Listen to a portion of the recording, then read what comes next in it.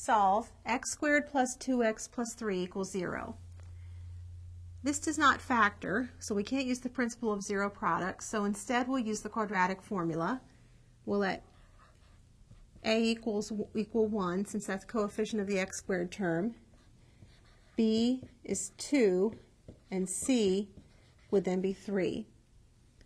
So then x would be the opposite of b, which is negative 2, plus or minus the square root of b squared, which is 2 squared, minus 4 times a, which is 1, times c, which is 3.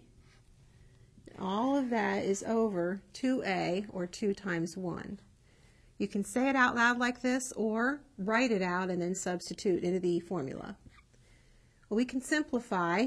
This is negative 2 plus or minus the square root of 2 squared is 4. 4 minus 12 is negative 8. All over 2 times 1, which is 2.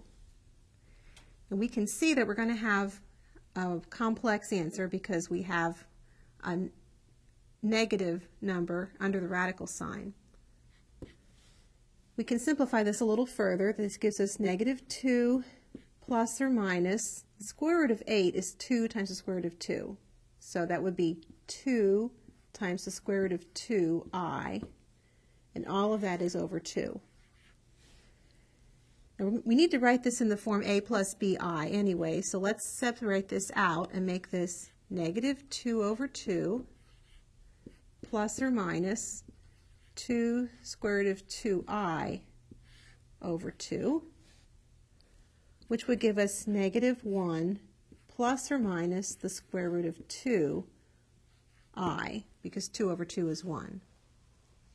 So this is really two numbers, negative 1 plus the square root of 2i and negative 1 minus the square root of 2i. So we can state that the solutions are negative 1 plus or minus the square root of 2i.